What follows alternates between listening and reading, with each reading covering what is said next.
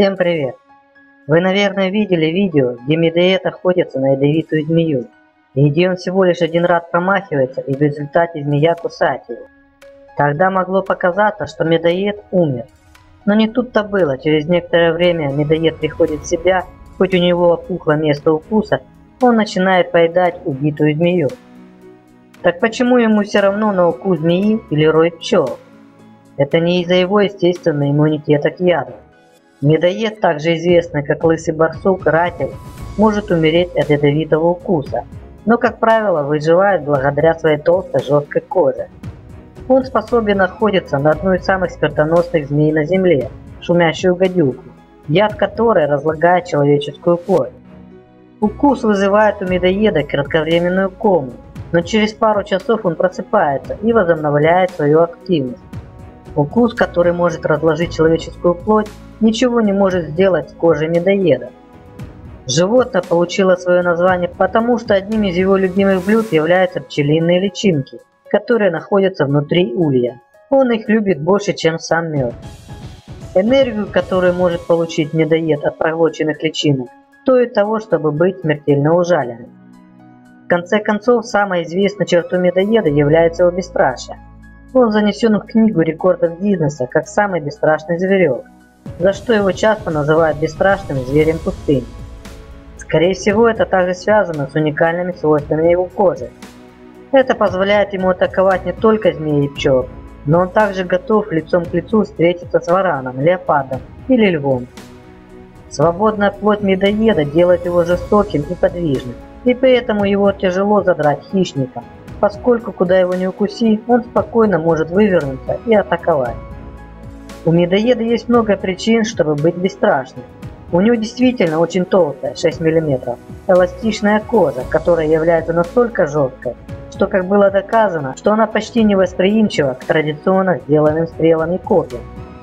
Кроме того, его кожа может принять полноценный удар острого мачете. Кожа не режется от начала до конца, она поглощает удар. Наряду с острыми зубами медоед также имеет невероятно мощные челюсти. Это связано с тем, что медоед может съесть любую часть своей добычи, в том числе и кости. Челюсти также достаточно сильны, чтобы без проблем поедать черепах, включая их панцирь. Кроме того, что медоеды бесстрашные зверьки, они также невероятно умны. Они достаточно наблюдательны и используют много вариантов охоты, чтобы поймать свою добычу.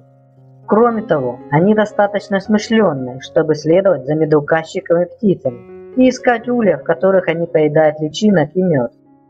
Интересно также то, что у медоеда имеется анальный мешочек, из которого выделяется жидкость с невероятно сильным и вонючим запахом.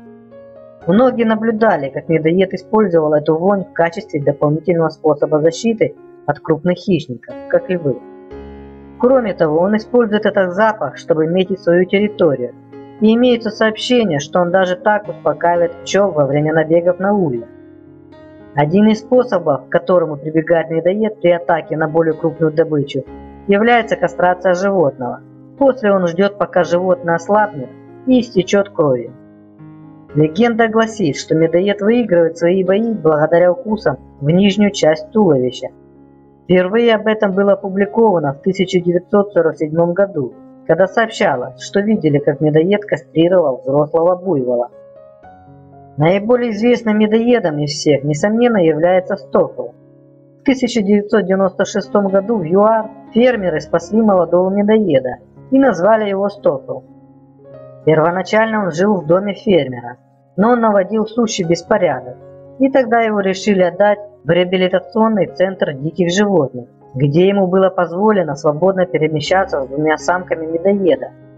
В конце концов, эти самки были возвращены в дикую природу. Но Стоффл остался из-за того, что он был подобран людьми в юном возрасте. Он создал сущий хаос в реабилитационном центре, убив маленьких оленей, кроликов и даже взрослого степного орла.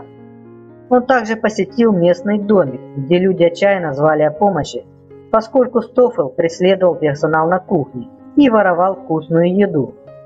В следующий раз он посетил гостевые комнаты, разорвал сумки, чтобы добраться до того, что было внутри них. В конце концов, люди были вынуждены отгородить ему своеобразный лагерь с деревьями и травой. В Тем не менее, он постоянно убегал из лагеря, чтобы побороться со львами. В конечном итоге из-за этого он оказался в клинике на 2 месяца. Затем он снова был возвращен в свой лагерь, после чего он сразу же попытался вернуться ко львам. Но на этом подвиги Стоффла не закончились. Он стал гоняться за дикообразными, шакалами и даже большой гиеной, которая бродила рядом в надежде разделить еду. Однажды скрытая камера засняла, как он последовал на кухню, где он искал еду и даже сумел открыть холодильник, и, наевшись, скрылся в ночи. Как насчет нападений на людей? Во время британской оккупации иракской Басры в 2007 году распространились слухи о медоедах-людоедах, угрожавших местному населению в ночное время. Сообщалось, что этих животных выпустили британские войска для устрашения местного населения, но англичане категорически это отрицали. Представитель британской армии сообщил, что медоеды были родом из того региона, но они редко встречаются в самом Ираке. Заместитель декана ветеринарного колледжа Басры предположил, что медоеды пошли в сторону города из-за наводнений в болотистых местах на севере Басры. Это событие получило освещение в западной прессе в 2007 году. В 2015 году мужчина после столкновения с медоедом был убит в Ботсване. Медоед является чрезвычайно опасным и смертоносным животным, способным убить все, что перейдет ему путь, включая людей.